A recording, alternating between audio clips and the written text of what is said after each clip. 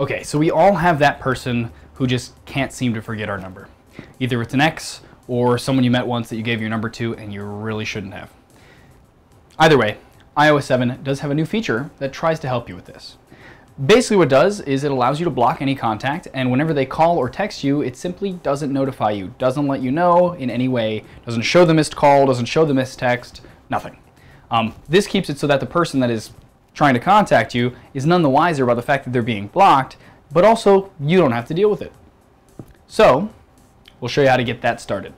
First, head to Phone, then click on Contacts, click on the person you want to block.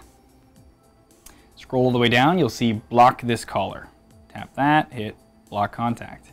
There you go. Now, anytime anyone or this person calls you or texts you, just won't ever show up.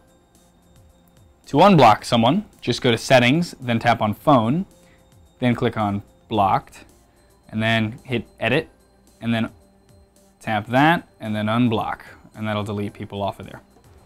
And there you go. Now they're blocked. You never have to deal with them again until, you know, maybe you randomly run into them in a bar one night. Awkward.